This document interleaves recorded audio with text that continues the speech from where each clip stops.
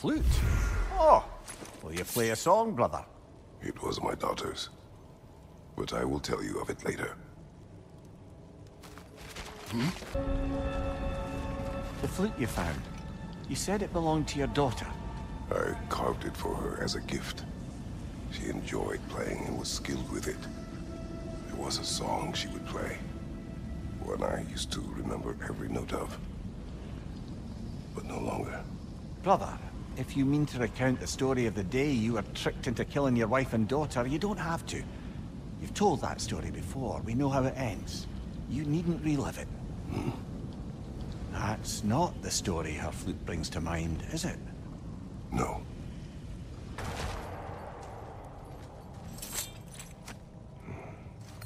Calliope's flute again. Still on your mind, brother? Yes. I will explain later.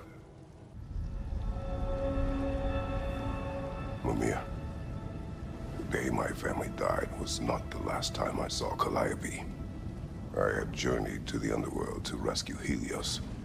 When I arrived, I heard Calliope's song on the wind and found her in the fields of Elysium. It had been long since I felt such joy.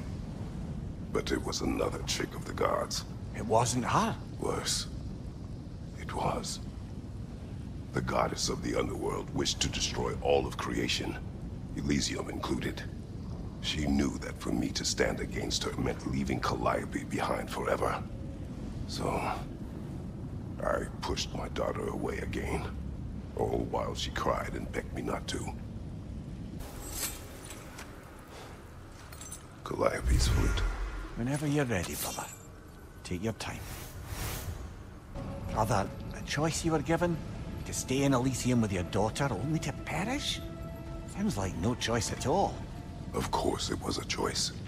One I wished many times I made differently. How so? When I left Greece, Calliope was never far from my mind. I do not know how much time we would have had together in Elysium, but I would have traded the decades that followed for mere hours with her. It took meeting Faye for that feeling to go away, along with Calliope's song. But I do still think of her in Elysium, and hope she found peace.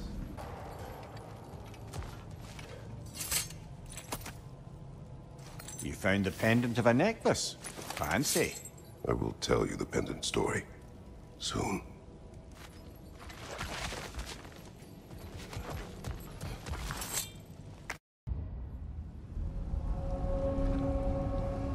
The pendant you found, brother. Do you recognize it? Does it have some significance? Yes. It belonged to my wife. It was Faye's. No. My first wife, Lysandra. Ah, I see. You know, brother, you've told me a great deal about your daughter, Calliope. But her mother is a bit of a mystery. My thoughts on her are complicated. But she was a good woman, and I loved her more than she knew. She saw in me possibilities I could not at the time. In that way, she and Faye were much alike.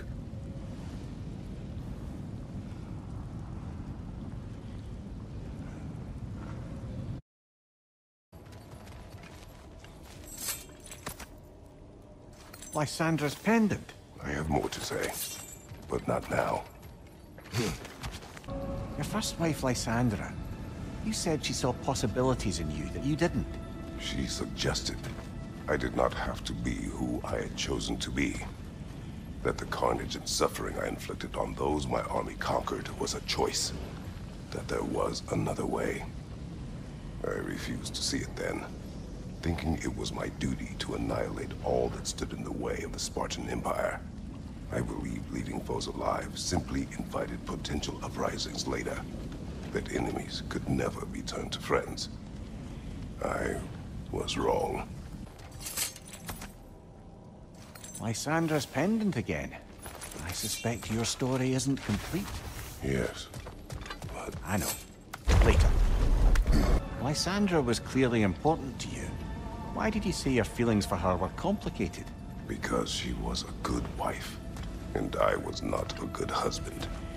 I refused to listen, to heed her advice. I commanded armies, had responsibilities to them I thought greater than those to her. But that was hubris and ambition.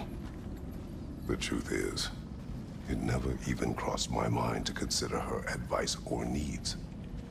So, when I think of her, I can only see my failures. She deserved better from me.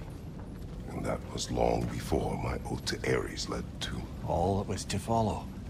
I understand, brother.